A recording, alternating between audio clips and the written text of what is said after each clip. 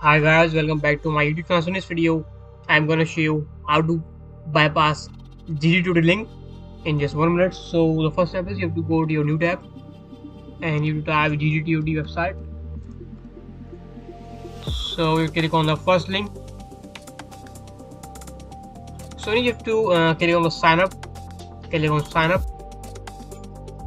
Now to give your Gmail and its password to sign in into your Gdtot account. Click on use another account, and now I will give the password and Gmail. This to your Google account. Click on allow.